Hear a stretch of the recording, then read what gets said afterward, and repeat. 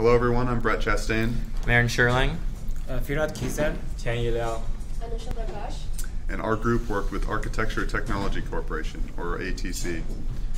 So a little overview of the talking points we'll be talking about today. We have our project introduction, where we'll go over a little bit of the background of the company that we are working for, the system we're working with, and the project description. Then we'll move on to our solution, which we will talk about our goals to accomplish this project. From there we'll go on to the demo, which we will talk about the showcase our work that we've done so far, then on to the current requirement statuses, which will show what we've accomplished and what still needs to be done. Move on to the risks and issues that we've encountered during this project, and then the post-mortem summary and next steps. So, Architecture Technology Corporation is a R&D and engineering company with a focus on networking, cybersecurity, and high performance computing, among other things. But our project mainly focuses on the cybersecurity and networking portions. Within these fields, they build innovative products, one of which is the Siren system. So what is Siren? Siren is a next-generation cyber range. It's essentially a cloud computing kind of setup where you have a bunch of virtual machines, such as workstations and servers, that allow you to simulate real-world scenarios for training and testing. So this could be something like breaking into a server to steal a file, or defending against someone breaking into your server to steal a file. This is just kind of knowledge that would kind of be difficult to come by practically in the real world, so it allows you a sort of sandbox, if you would, to try out all these different things. It includes a graphical exercise builder, which we've made use of to help with our project, as well as a system that monitors student progress via agents that sit and listen to the VMs that are uploaded to this system for changes in files, or files being deleted, or logins, among several other things. So our project, we were assigned to create a training module for the Siren system that teaches a user how to respond to an advanced persistent threat. So an advanced persistent threat is a threat that sits on the system for a period of time. Often it's months to even a year, that will sit in the background and gather data, be it passwords, usernames, or important files, and then send them off to someone who's not supposed to have it, essentially. And to accomplish this, we should also simulate a realistic enterprise environment so that the user can take this information and use it in a realistic setting as well. From there, I'll hand it off to Aaron, who will talk about our solution. So, to accomplish this, we have created 5 objectives that the student user must accomplish before being able to cleanse the system of the APT. So first off, they have to locate the infected user, and then they have to log in to the infected user and identify the process, close it, delete the virus contents, and then delete the infected virus on our virus email. So if you move over to the Siren network, over here in the top section, we have the objectives. I'll get to the network layout below in a little bit. So up here, I apologize, you can't really see all of them. JavaScript doesn't size it properly, but that's not ours. That was given to us. So up top, we have, on the very left, we have an objective, and then an objective is then followed by a skill, which you need to satisfy, and then we have an agent, which listens. So this particular one sits on the system, or the specific virtual machine, and listens to a file, and it checks to see in the directory and the file which has been modified. You can set them to modified, deleted, or created on the specific agent. But if we move up, there are about 15 odd agents that we've been given to use. We've only accomplished about like 5 of them, or utilized 5 of them. And some of the objectives can get pretty crazy as well. You can get and or logics, and it can get pretty intensive.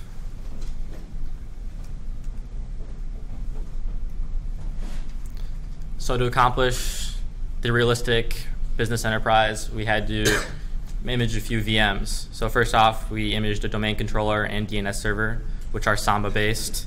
Then we moved on to the file server, which is well Samba-based. We decided to incorporate an email server, which is postfix and has a snail client. And then, of course, we have to have a firewall. So that is pfSense. And that was probably the biggest issue, which we'll get into a little bit later. So here was our initial network diagram.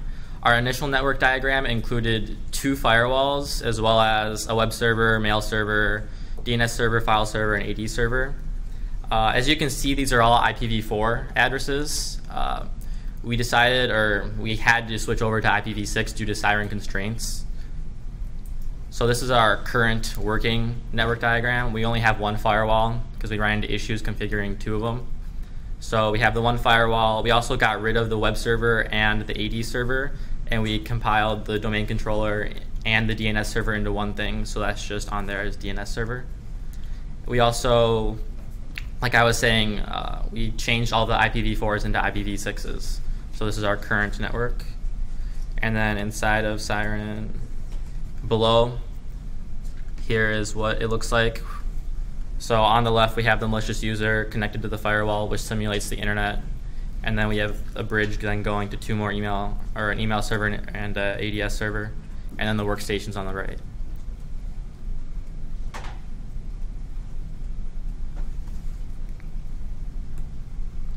So moving on, I'm going to pass it off, and we're going to talk about current requirement statuses. So starting off, we had a lot of requirements for this project. So some of them that we really had to complete are obviously that we have to image all the VMs and populate them with noise, which is very essential for this system, because unless you have them, you can't really deploy anything and give anything for the user to look into. So we had the images of the VMs, we populated them with noise, and we upload them obviously to the Siren system, so that from the front end, any user or a student who's probably trying to learn will be able to access it. And then we have the file population scripts that we wrote to populate the VM, and we had the virus script obviously, which is very important. But some of the requirements that we still haven't completed are the test tasks in the Siren system that we have to write to see how it will probably run all the agents and how the network is running. And for that to happen, we need the agents, all of the agents, to be working exactly right. But we have some trouble configuring some of the agents still. And we have to create evidence for the user to find in the infected VM.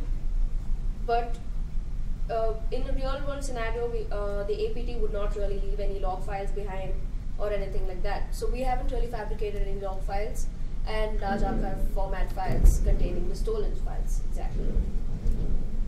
And we move on to the demo to show a little bit about workstations, the virus script, the email server, the Siren agents that Aaron was talking about, and the active domain controller and the firewall.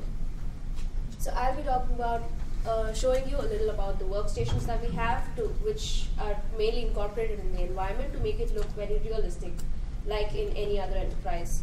So it simulates workers in the environment. It is populated with noise, so that it is very difficult to find the virus file.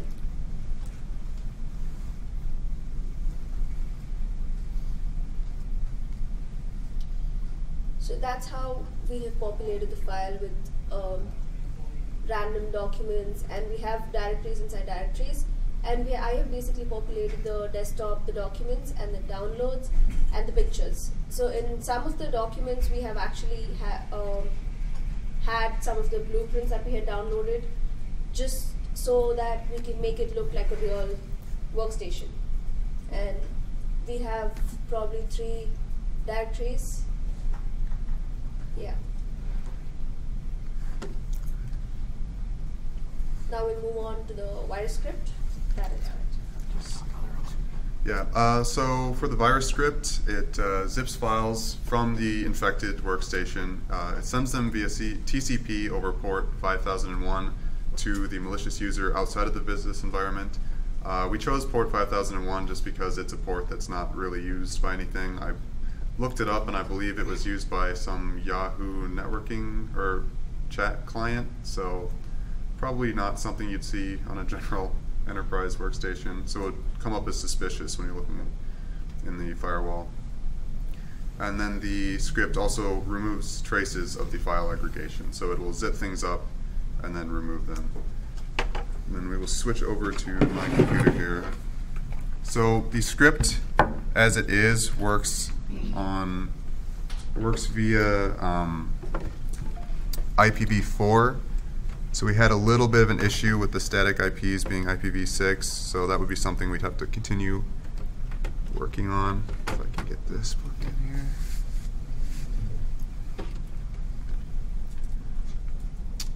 All right, and I blue screened, so that's an interesting one. Well,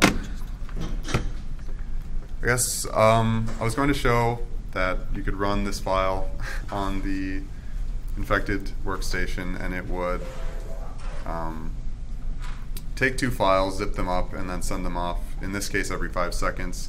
On the Siren system, it would be ideally every 20 seconds. And the reason I chose two files in 20 seconds would be so essentially the script would not run out of files before it would stop, because once it gets to the very last file, it'll stop running, and that would be to ensure that the user has enough real-time sort of traffic to see files going in and out. And then the server will download them and save them with just a date, time format. And this, on the server, it really doesn't matter how it's saved, just that it's getting sent there, because every time the test restarts, that server will start clean. So moving on, we will go to the email server. So the email server was very important because it was the point of the virus entry.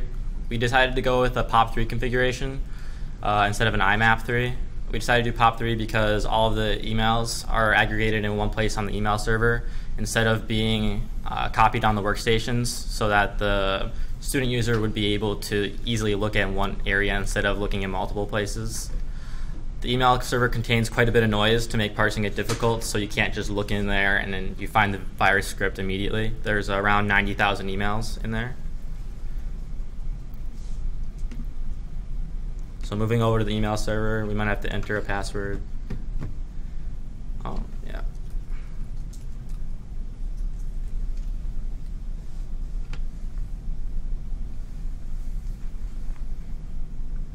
So here's the directory. We also decided to do a maildir instead of mbox. So mbox, it's an older version of a directory, email directory, because it sends all of the received emails into one file instead of creating individual files for them. So the mdir, it packages them up with a random name, I assume based on date time, and then puts them in their own file. And it also has a sent file, which is all the sent emails that you send out through the email. So you have current, new, and temp. Currently, there's only emails inside of new. So moving on. So here's one of the emails that we sent. As you can see, the date right here is randomized each and every time to simulate actual emails. Then you have subject lines, which are taken from actual email, business emails. And then further down we have the subject line. And these are actual subject lines. We actually took them from the Enron email database, and these are actual Enron emails, so that's kind of interesting. That does it for the email server. Moving on, I will demonstrate a few of the Siren agents.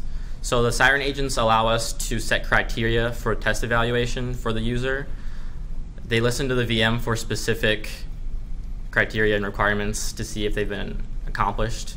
So the agents that we decided to use were directory changing agents, file alterations, command execution, and process start/stop. And moving back over. So on the email server, I already have this in here. So this is the virus script email. So currently, if you go up top, here are all the VMs. You can shut them, start them, connect to them. And then over here, none of the objectives have been accomplished. And then we're going to delete the email server, or not delete the virus script. That'd be bad if we deleted the whole email server.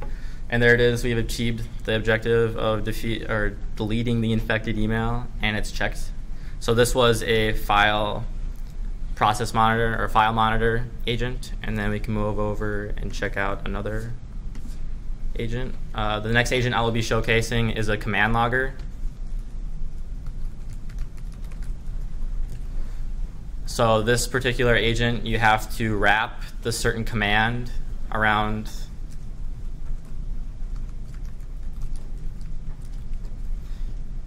you have to wrap the certain command around siren script. I don't know why this isn't working.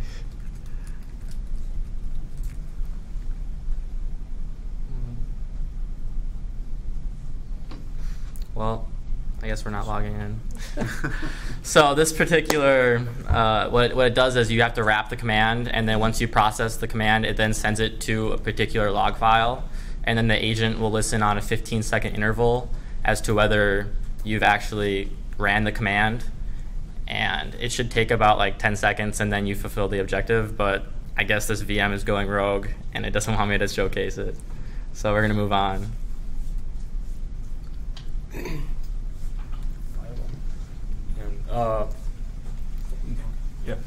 So the firewall is based on the FreeBSD operating system, and in real life, the firewall basically provides the main functions of port blocking and package filtering.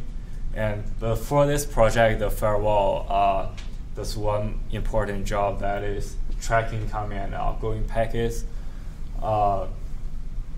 And for the demo part, I chose to take a screenshot instead of live demo because normally the firewall on the siren system, when it started up, it took so while to configuring itself. And also, since our project doesn't really use the internet, because the malicious user is actually simulate the internet, so we won't have this much internet traffic to show here. So I decided to take a screenshot to show the network traffic on my own personal computer. And you can see the source and destination of that packet. And you can also see the size of the packets. And this would be very useful to tracking the if the malicious users send the virus to the users. And next, Phil will cover the domain controllers. So the role of the domain controller in the system was, a network directory service, as the name suggests, store information about the computer network and offers features and retrieving and managing that information. So essentially, it's a database composed of records or objects describing users and available network resources, such as like servers, printers, and all application in the system. And then if you see, it authenticates and can you get up? Oh, sorry. And authenticates and authorize all users and computers in the system. Plus, it's assign and enforcing security policies for all computers and installing our updating software. So as you see here, it is like in my computer, and when I'm running, it's working locally in my computer, but there was some issues with the static IP addresses in the siren system, so that's why we cannot show you in the siren system, unfortunately. And from now, can you go up here? Yeah, that project is And the risk and issues for the project. So for now, we are not being able to create realistic virus and network layout because the realistic virus will be extremely complicated to create. And also, as previous statement, we don't have a realistic network layout because we have some trouble to create a dual firewall with a DMZ zone. And also we figure out for the exercise, we don't really need a DMZ zone, so we didn't create a realistic network layout. And also, since we are lack of knowledge of networking of network configurations, we have some troubles with configuring the IPv4 and IPv6 static address. There's some conflicts when we uploading our virtual machines to the server system because the server system is overwriting our IPv4 address with IPv6 address. Also, the domain controller we used has issues with the static IP, as Farah stated before, and this caused a significant delays as we wanted to test all of the virtual machines. And finally, we still have trouble with configuring the agents for some of our virtual machines. And next, Farah's going to cover the summary.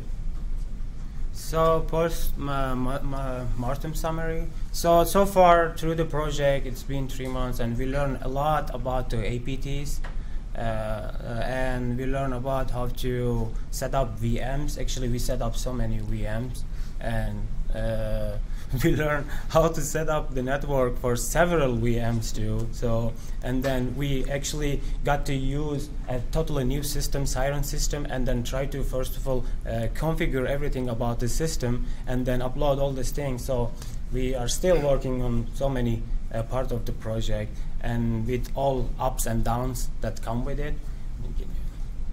And then the next step for us is we are going to finish configuring the agents. We did already figure like 4 of them, but we have to still work on the rest of the agents and then try to figure out, and then get the DNS and domain controller working on the Siren. It works in the computer, my personal computer, but then when we try to upload the system, it just gives some configuration problems. We have to work on that.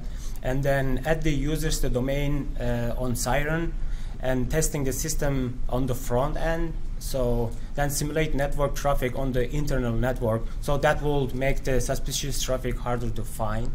And finally, I would like to thank everybody to come here and watch the presentation. If you guys have any question, go ahead and ask. Thank you again. So there were a number of issues that you guys are running into, and I know this is a new thing for them too. They're just developing. Are you writing up like some kind of a report at the end that says, here's suggestions for how to make it easier for people writing exercises? Yes, I actually wrote 3 READMEs on how to configure agents and static IPs. I got some of the static IPs to work, but not all of them. So I'm getting there. I also have a list of changes in my mind, but they know that, and I tell them all every time that they come up and all the bugs. But that'd be a good idea to compile them all into one place. Yeah, a lot of things we'd upload something and then it wouldn't work, and we'd contact our sponsor and be like, yeah, we know what's going on there. Let me just change something in the back end, and then it would go through. Mm-hmm. So yeah, it's still pretty buggy on the back end.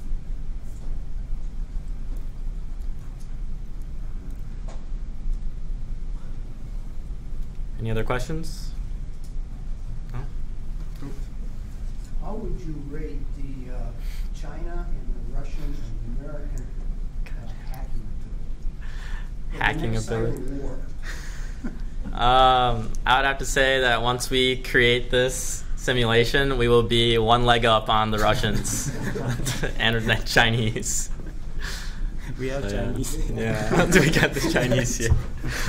All right, thank you so much. Hope you guys have a good day.